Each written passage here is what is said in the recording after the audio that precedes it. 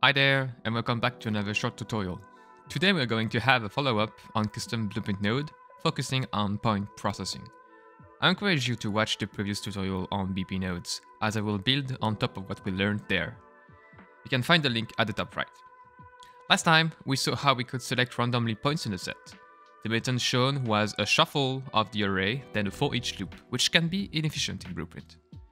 Today, we're going to see how we can design more efficient nodes when the operation we need to do can be executed on each point in parallel.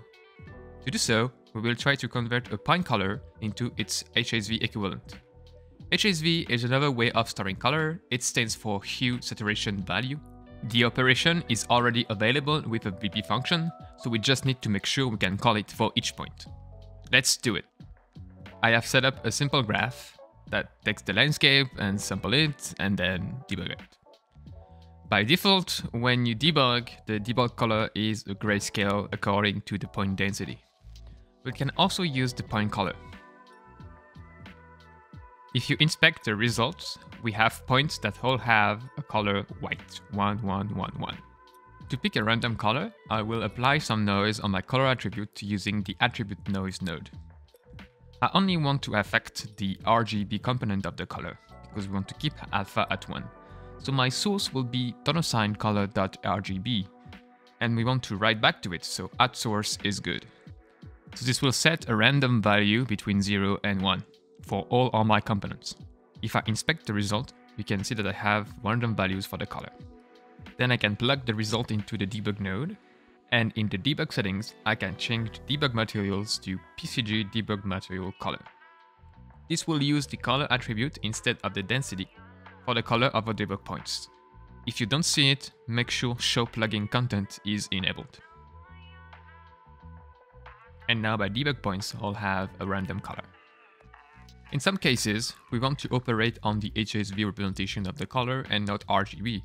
So we will design a custom blueprint node that will take the color attribute and transform it into another attribute that will contain the HSV representation. Like last time, in my content browser, I create a new blueprint class, inheriting from PCG Blueprint Element, and I call it PCG Color to HSV. To expose it in my PCG node list, in class defaults, make sure it is exposed to library. I also specify a category custom nodes. If I go back to my graph, you can see that I have a new node there. Let's add it. Since we only operate on points, we want to make sure we can only plug points. So in the input and output settings of the blueprint, I uncheck default in-out pin and create two custom pins, in and out, of type points. If I go back to my graph, pins are no points, and I can plug the attribute noise output to it. Now we need to override the execute function, or execute with context. From there, we do the same thing as last time. We set up our execute function to get all point data we have on input pin in.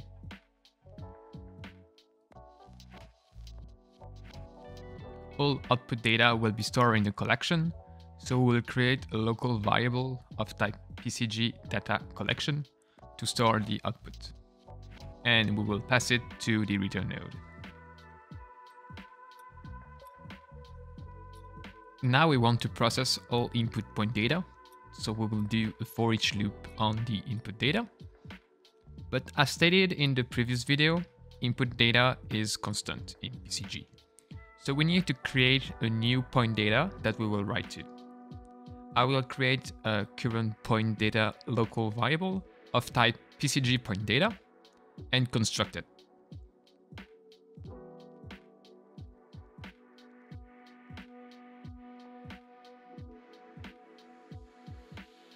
And we want to make sure that this data is initialized from the input data, so metadata can be propagated to the output.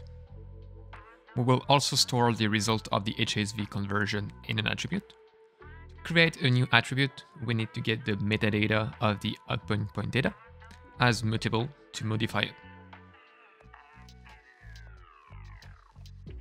Since the HSV representation is free float values, I'll create a new vector attribute.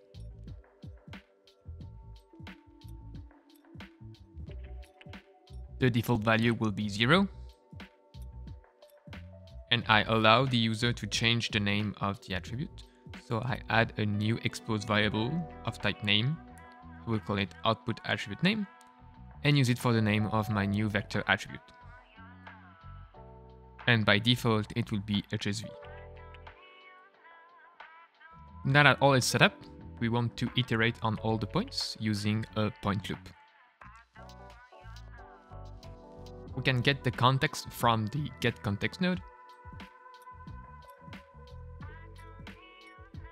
And we iterate on the input data.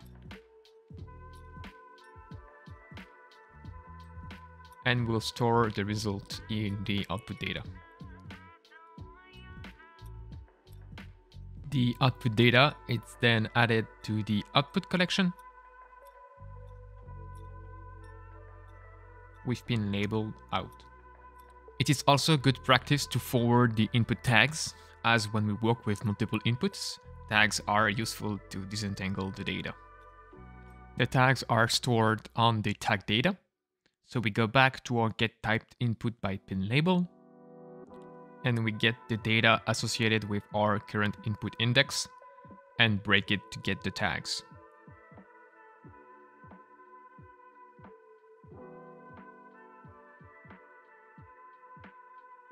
And then we can plug it in our add to collection node.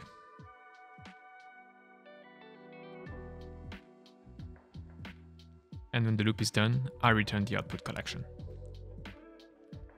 Alright, our main execution function is done. The only remaining thing is to implement the point loop function. To do so, we can override a new function, point loop body.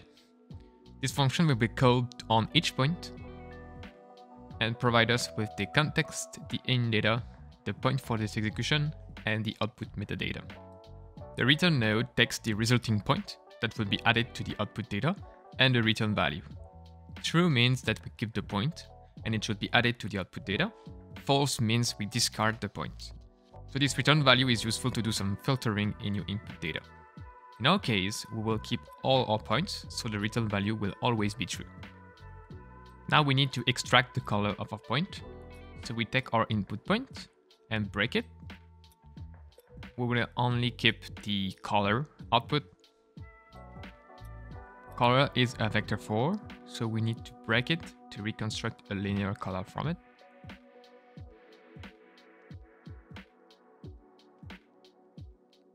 From there, we can call the existing function RGB to HSV and make a vector from the result. Now we want to write this value into our attribute. We can call the function setVectorAttribute for that. It takes as input the value, the attribute name, which is the one we have exposed. It also takes the metadata where this attribute exists, which is our output metadata. And finally, the point. Because inputs are constant in PCG, we can't just plug the input point. We need to make a copy of it. So we create a new local variable, output point, of type PCG point, and copy the input point to it.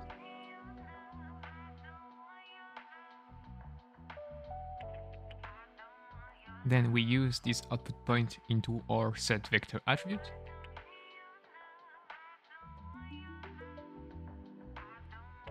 And finally plug it into our return node.